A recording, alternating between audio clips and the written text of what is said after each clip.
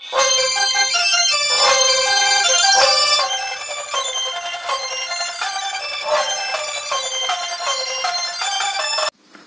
मित्रांनो नमस्कार. पुन्हा एकदा तुमचं 220 किंग फोटोग्राफीमध्ये मित्रांनो स्वागत करतो.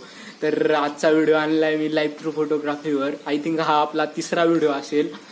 नक्की तुम्ही खूप पाठच्या 2 व्हिडिओला पण खूप सारा सपोर्ट केला. थँक्यू सो मच मित्रांनो त्याच्यासाठी. तर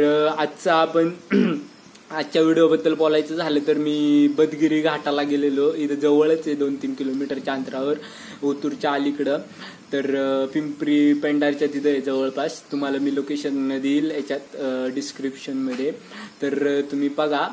तर तिकडे गेलो होतो. खरं सांगायचं झालं तर तिकडे मी मोरच बघायला गेलेलो, पण मोर काय भेटले नाही. मग मी काय केलं की येता रोडच्या कडेला थांबलो. तिथं परत शेपड लोकांची गाठ झाली आपल्यासोबत आणि मग म्हटलं चला शेपड लोकांचे फोटो काढूया 2-3. तर त्याच मधला लाईव्ह थ्रू फोटोग्राफीच्या 3ऱ्या पार्ट मधला हा पहिला फोटो आहे. तर तुम्ही बघू शकता स्क्रीनवर आलेला आहे. तर हा फोटो खूप काही सांगून जातोय आपल्याला. त्या घोड्यावर तो मुलगा कसा बसलाय, परत त्यांचं जे काय सामान आहे किंवा ते काय परपंचाचं जे काय पूर्ण बाड विस्तार आहे तो कसा त्या घोड्यांवर हे काय बोलतात त्याला मांडलाय किंवा कसा बांधलाय त्या घोड्यांना आणि तो कसा घेऊन चालले ते आपल्याला ह्या चित्रातून पूर्णपणे स्पष्ट होते. तो मुलाचं तोंड बघा तुम्ही.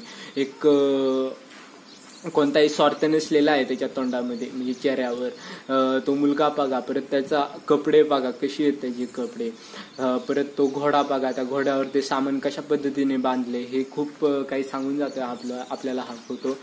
तर हा लाईव्ह थ्रू फोटोग्राफी मधला 3ऱ्या पार्टचा हा पहिला फोटो आहे.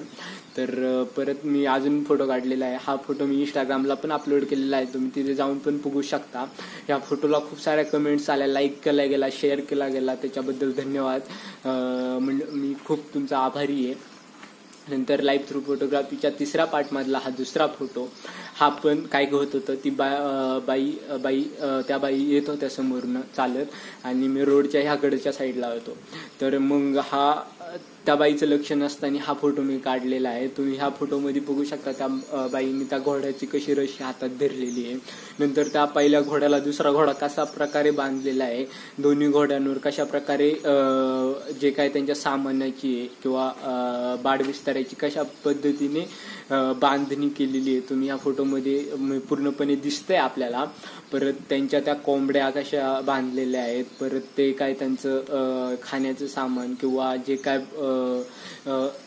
चुलीला लागणारे सरपाने ते कशा पद्धतीने मांडलेले तुम्ही बघू शकता. ते काय पाणी पिण्याचे हंडे वगैरे ते पण त्यांनी कशा प्रकारे बांधले ह्या फोटोमधून ते स्पष्ट होते.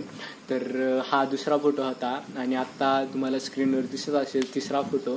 तर हा फोटो पण मी त्या फोटो मधलाच काढलेला आहे. तर त्या बाईंच्या पाठीवर जो काय त्यांचा मुलगा आहे त्यांनी तो बांधलेला आहे. म्हणजे जुन्या काळापासून आपल्या राजांच्या काळापासून आपल्या राणीसाहेब कशा मुलाला पाठीवर बांधून कशा प्रकारे युद्ध करायच्या त्याच पद्धतीने ह्या बाईंनी सुद्धा आपल्या मुलाला पाठीवर बांधलेले आहे. तर याच्यातून ह्या फोटोमधून सुद्धा आपल्याला त्यांच्यामधलं बॉन्डिंग आहे, आई आणि मुलामधलं जे काय बॉन्डिंग आहे ते कळतंय, दिसून येत आहे. तुम्ही हा फोटो मी इंस्टाग्रामला पण अपलोड केलेला आहे. तुम्ही तिकडे जाऊन बघू शकता, लाईक करू शकता, कमेंट करू शकता. आणि मला पूर्णपणे खात्री आहे तुम्ही आपल्या चॅनलला सबस्क्राईब करणारे, लाईक करणारे, शेअर करणारे.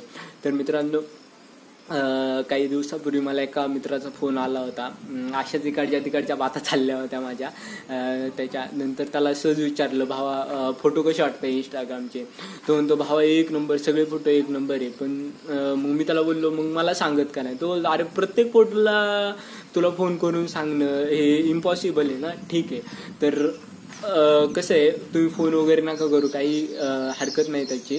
पण साधी एक कमेंट करीत चला फोटोला किंवा व्हिडिओला. काय होतं त्याच्यामधून आहे ना, एक एनर्जी भेटते पुढच्याला आणि त्या एनर्जीमधून नवीन काहीतरी क्रिएट करायची एक ताकद भेटते. नवीन काहीतरी, आता समजा एखादी पोस्ट आहे तर ती अजून कशी बेटर करता येईल त्याच्या पद्धतीने एक वाट सुरू होतीये.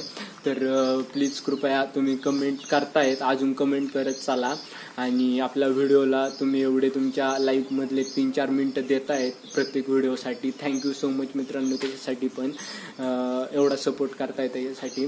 तर जाता जाता अजून एक गोष्ट सांगतो, तुम्ही घरीच राहा.